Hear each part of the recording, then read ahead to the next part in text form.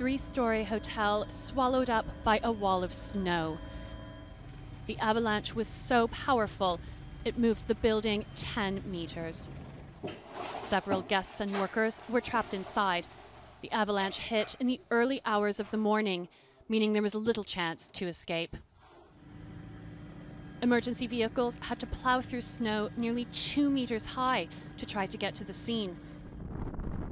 Earlier, alpine rescue teams on skis managed to tunnel their way into the hotel and save 2 people.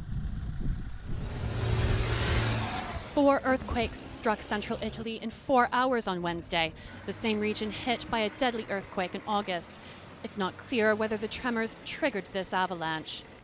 There have been avalanche warnings over the past week due to severe winter weather and record snowfall. It's made this rescue difficult, and questions are being raised as to whether Italian officials acted quickly enough to respond. Stancl, Al Jazeera.